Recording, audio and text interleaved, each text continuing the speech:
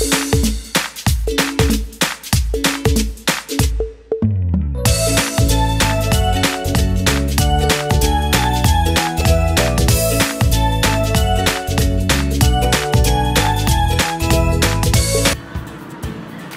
up mga katropa? Ako si Clarence Figuera na nagmula sa Nazareth School of National University, grade 12 student ng ABM 1805.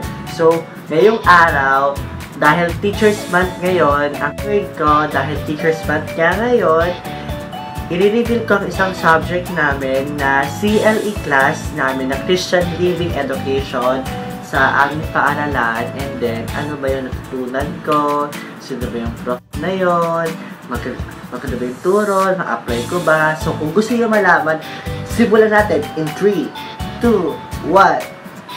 Balikan muna natin ang mga magandang ala-ala na nangyari sa CLE class namin. Nag-video kasi ako ng memories. Kasi gusto ko, kapag patanda na, kung makikita ko yung mga video, hindi lahat ng memories masama yung iba basta saya. So, ito na yun.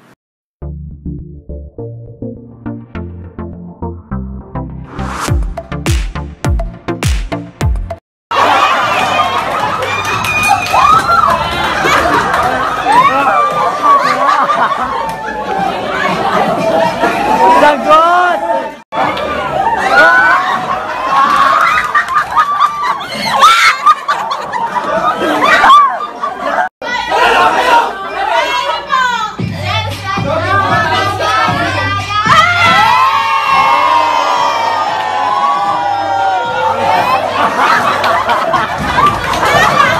O, diba may pa-twerk. Joke lang, may pa-twerk pa sila, may pasayaw-sayaw pa sila. Kasi si Sir Carlo, kapag late ka or basta pag late ka, sasayaw ka dapat. And ayun yung sobrang saya kasi yung parang yung mga classmate ko hindi namin alam na nag-twerk kasi yung mga lalaki. Share ko lang!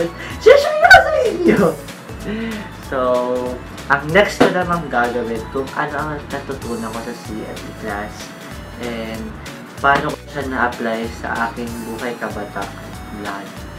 Siyempre gusto ko i-share sa inyo mga katropa kasi siyempre sa panahon natin ngayon, kailangan natin ng advice na puro ng broken. So, ito ang una ko natutunan. Siyempre natin si Sir Carlo. Ang prof ng CLE, si Sir Carlos, hindi ko mabigkas yung apelido niya kasi ayaw ko magkamali. Natatakot ako. Sir Carlo, para namin siyang tatay kasi parang ang ano niya, ang tatay material niya na parang, alam mo strict na tatay pero sweet. Yung parang, alam niyang mali na, syempre, diba, sino ba namang tatay na alam namang mali, diba, iiwas niya tayo sa kasamaan. Hindi lang sa kasamaan, yun sa parang bad sa atin. Tapos si Sir Carlo, parang, alam mo yun, yung parang kapag may problem, kasi may journal kami tinatawag, yung journal na yun, ayun yung parang if ever, kada araw, parang reflection namin yun sa buhay. Yung parang if ever, usap, through the journal namin, doon namin mako-connect, parang makakausap siya. Kasi diba, mostly sa atin, takot mag-approach, takot mag-open sa mga teachers. Kasi nga, diba, syempre, nalungkot ka, sinusulat ka doon. Yung parang personal, minsan pa nga, nag-aas ako kung normal pa ba to. Yung parang, siya yung diary, para siyang daily diary namin, yung parang yung sulat ko, okay ka pa ba? Yung parang, if ever na gusto mo ng pero through the journal, doon namin na-express yung nararamdaman namin sa pang-araw-araw. At saka doon din kami, parang doon din kami doon kami na parang nagtatanong kung may mga tanong ba ng mga sagot, may mga sagot na ano kayo, pwede. So, sa sobrang dami kong natutunan, ang gusto ko is yung the best ko na lang. Para yung parang, masishare ko din sa inyo. Kasi pag inisa-isa ko pa sa sobrang dami, baka humaba pa itong video na to. So, ang isishare ko is yung pinakatutunan ko yung story about, hindi siya story, yung about sa stages of hell, yung about sa angels, ayun yung parang, tutunan ko doon, parang na-enlighten ako na parang, syempre, di ba may mga problem tayo na nangyayari sa ating buhay. Buhay yung parang, doon ko na-realize na, kaya ako pala na-survive yung isang araw kasi nga, may mga angels tayo tumutulong sa atin na ma-healthy yung isang circumstances, pasolusyonan natin.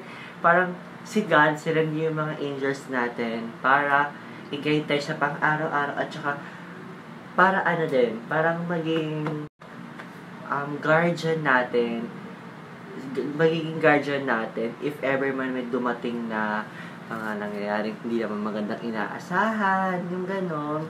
Parang doon, oh my God, kaya pala safe ako umuwi tuwing gabi, nakakapag-isip pa ako kasi by true help of God na nandito pa ako. At saka yung pinatutunan ko ng isang CLE class is yung magpakatotoo sa sarili mo. Kasi parang hindi yung CLE class, hindi lang basta about God, hindi lang basta about sa ganito. About siya sa sarili mo, sa personality, may enneagram kaming tinatawag. So, parang doon, ang pinatutunan ko talaga yung sa weakness, kasi tayong ganda sa sarili. At saka, para ma-improve natin yung kailangan ilagay sa puso and kailangan din natin ng maging proud sa sarili na ito lang tayo. Gaya nga na sinabi ni Sir Carlo na maging content tayo sa binigay ng Diyos para sa atin.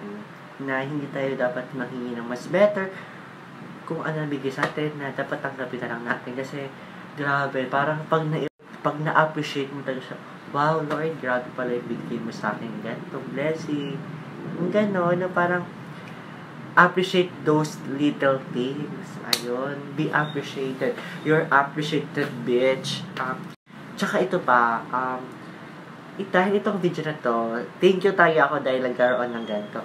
Hi Sir Carlo, sobrang nagpapasalamat po ako kasi parang yung sa experience po sa CLE class, yung parang may halong pressure, kaba, takot, excitement, and enjoy. Kasi nga, si Sir Carlo kasi nung unang pasok niya sa school, na parang akala ko sobrang sungit, akala ko nga practical research teacher namin, yung kasi nakakatakot yung approach niya, pero pala kapag sa pang-araw-araw, kada week-week namin nagkita, parang, ay, mapait pala si Sir Carlo, strict lang talaga siya. Tapos, ang dami namin nalalaman kay Sir Carlo na yung mga Spanish word.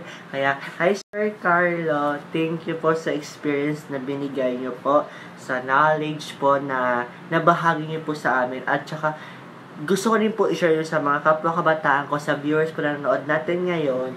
And then po, yung pang-last po, Happy Teacher's Day po, Sir Carlo. Sobrang nagpapasalamat po ako na naging teacher po kita. Isa ka po sa naging rason kung bakit pa ako naging magaling. Tsaka isa ka rin po na para sobrang dahil ko po talaga natutunan sa iyo. Promise po talaga. So, Sir Carlo, thank you po. Mamimiss po namin kayo sa second sem dahil wala na kami CLE class. Sana miss mo din kami. Sir, thank you po. Bye-bye!